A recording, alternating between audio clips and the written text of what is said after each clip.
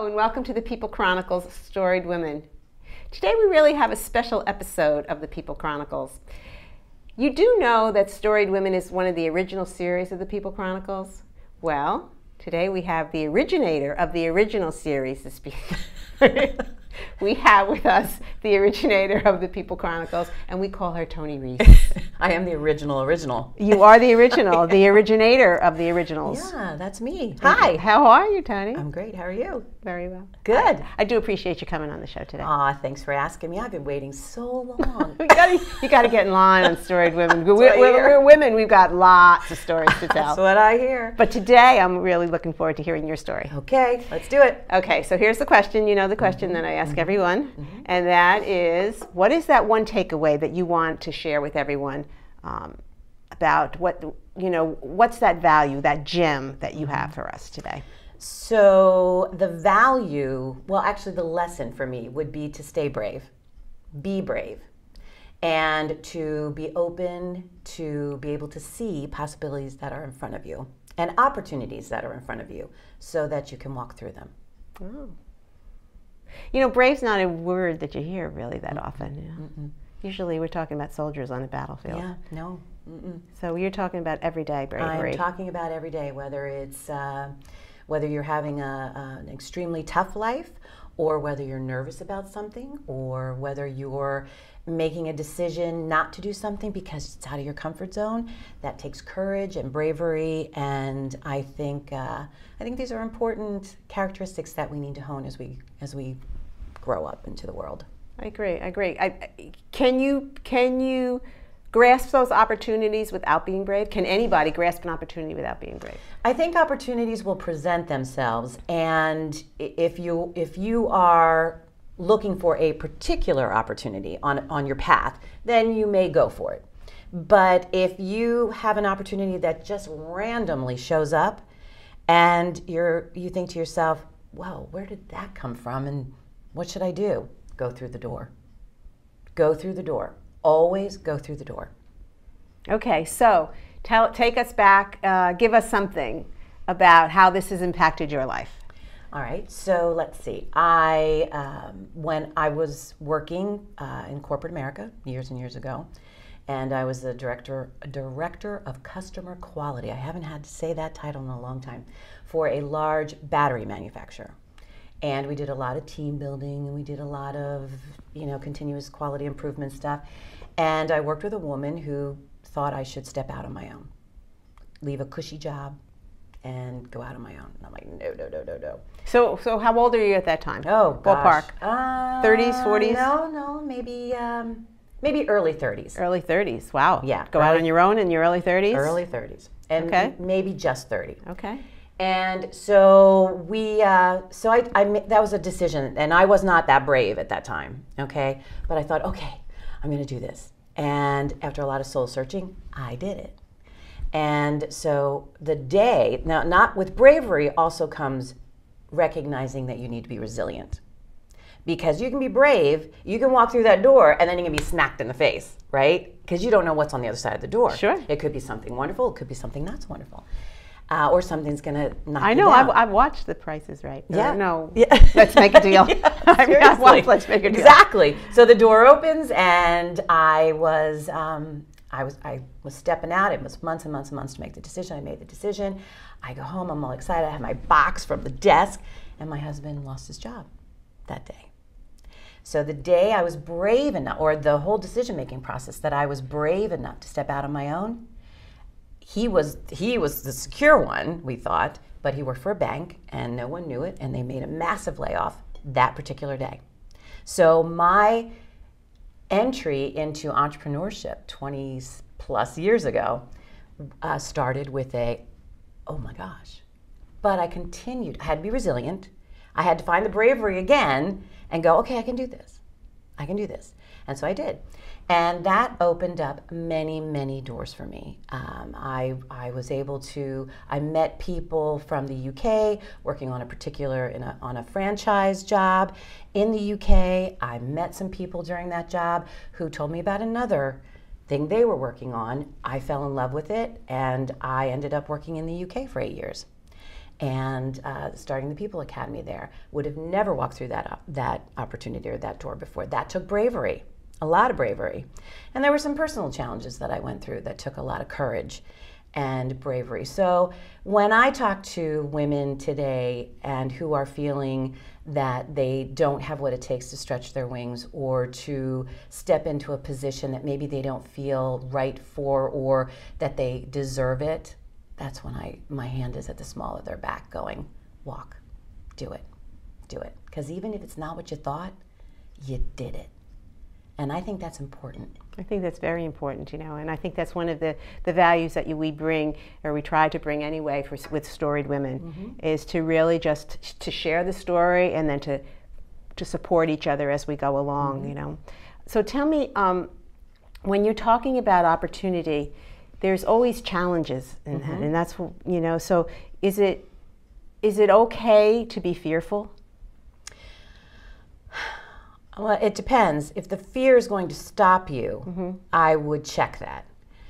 It is okay to be careful, not reckless. Okay, cautious. Cautious. Yeah. But continue to walk. And the other thing I think that we need to remember is that for me, for my career path, I focus on doing work that matters. That's what I advocate for those who don't have a voice.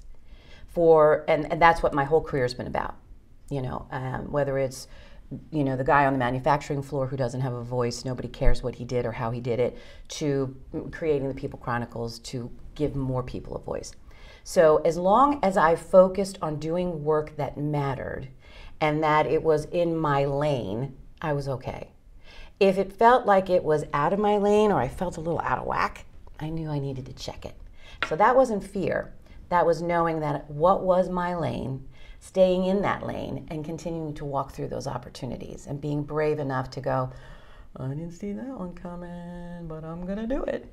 And doing it without fear. Without fear. Yeah, because I remember back when the People Chronicles started, right? And did you have any idea what you were doing? Nope. A total honesty. The only thing I knew that I did well was I could facilitate and engage others to be able to find their voice and use their voice. But as far as the technology piece of it, no. Podcasting, video casting, digital media, the social media world of it. And I started in a hotel room. Yes, I remember it well. Yes, I was in a hotel room because Craig Poole liked the idea, who was the GM of the Crowne Plaza back then. And he goes, whatever this is that you're brewing, do it here. And I said, in a hotel room. He goes, yeah, do it here. I'm like, oh, okay. So we started it.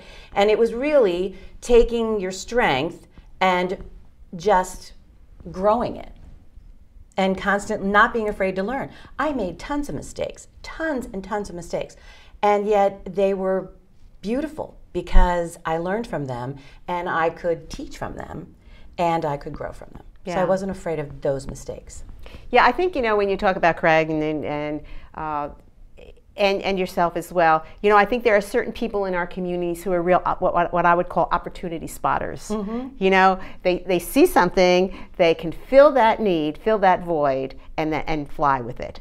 I think that's that's basically what you have done here at the People Chronicles. Well, what do you have to lose? Well, some people would think that you had a lot to lose. There are people who won't stretch out of that comfort zone. True. True. And so what you have done and what others have done, not just you, but when these opportunity spotters, I think that they really change their perspective on how they look at something. You know what I mean? Is if I go through that door, is there something that's going to hold me back, or is it going to open up, and is it really going to empower me somehow? And I'm not afraid to ask for help. If I don't know how to do something, I'm going to find the experts who can help me. And if you reach out and ask, normally people will help you. Yeah, I find that people really are more than willing to help. Yeah. Somebody once asked me for help, and I was so flattered. I mean, I'm always flattered when people ask me for my help. It's like, really? Do you think I can help you? Because if you think I can, then I can. Well, and I learned from you. You know, I learned from you. You and I had many conversations, and you have a perspective that I needed. And so you gave me a different way to look at some things, you know, and so there's growth along the way with people that you meet, and that's what this does. So I've learned from the women you've brought to the table. I've learned from every single story that has been in here, and we have been humbled by the opportunity to do this. And it's become a moral obligation to keep it going, no matter what it takes. That's wonderful. That's wonderful. You know, I was thinking about when you were talking about starting out with the People Chronicles.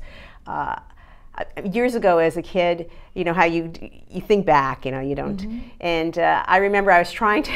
I really needed to get on the other side of this creek. We used to hang out down at this creek, and there were these rock. It was like I saw this rock path. It was a rock, log, whatever. But it was really going to get me across. That's in my mind anyway. It was going to get me to the other side of that creek, that's where the rope was, where you could swing. And so as I was walking across, everybody's yelling, "Don't do it! You're going to get wet." And I was saying to myself, well, yeah, but if I don't get wet, how am I going to get on the other side? How am I going to make it to the other side, you know? And then I got over there, and everybody looks back, and everybody just like, oh, yeah. And then just ran across, just followed me over, you know? And it was just, and it was kind of, you know, when I think back, I say to myself, whenever we step out of the comfort zone, whenever we want to try a new opportunity or something, there's always a risk involved. Oh, absolutely. You know? But you say, and you seek out the guidance of others or whatever it is, and you find that risk is, we can get around that. We'll figure it out. Right. You know, as we go along. And as long as you're doing work that matters. Exactly. You know? Because that's the driver. That's a definite driver. If it's selfish, you'll probably fall off the rocks. I would. Yeah, I agree. Me too. Me too. Me too. So Toni, I'm so thrilled to have her here. I always tell that Toni is the wizard behind the camera, and so now she has come. We have pulled the curtain away, and you've just had a little introduction of Toni Reece, and so hopefully you'll be back at some point in time. We'll talk a little bit more about things, but I think the message that you bring today is for all of us to just to be brave, to take the opportunity. However it presents ourselves, don't be afraid to do it, and that there are people that will help us along the way. There really are. So I want to thank you for coming, Toni. I'm going to call you Terry. Thank you for coming, Toni Reece. You're welcome, Bob. And thank you for watching. Thank you for following Storied Women on the People Chronicles. Please subscribe to our YouTube channel, The People Chronicles, and you won't miss any stories. These stories are made possible in part by Spring Ridge Financial, Heidelberg Restaurant, Queen City Restaurant, and P.J. Willihan.